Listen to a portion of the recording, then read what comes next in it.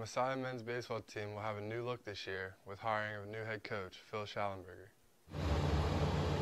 A new era of Messiah baseball has begun as the Falcons brought in their new head coach. For Coach Schallenberger, Messiah has been on his radar for both sports and faith. But ultimately, kind of what led me to Messiah was it's a place that my family and I have had kind of circled where, like, hey, that'd be really cool to end up there. It's a place that just really aligned with our values, but also a place where we could be successful athletically, but without sacrificing the faith component and the ability to help people grow spiritually. On the field, Schallenberger sees confidence in his players and their potential.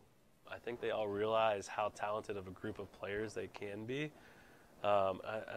Truthfully, they're excited to serve one another. As he plans to lead the team in a new direction, he wants to emphasize commitment for both coaches and players. And that not just committed to like the baseball program as players, but one, it was for us as coaches to understand that the players knew that we were committed to them. Like we were committed to helping them grow spiritually, academically, and athletically, all of those. And that's kind of what we talked about as a team so far was we committed, just really focus on being committed to being committed to each other.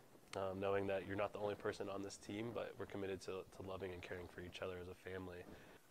We're looking forward to seeing how the season pans out for new head coach Phil Schallenberger. From YBTV, I'm Kenny Runkle.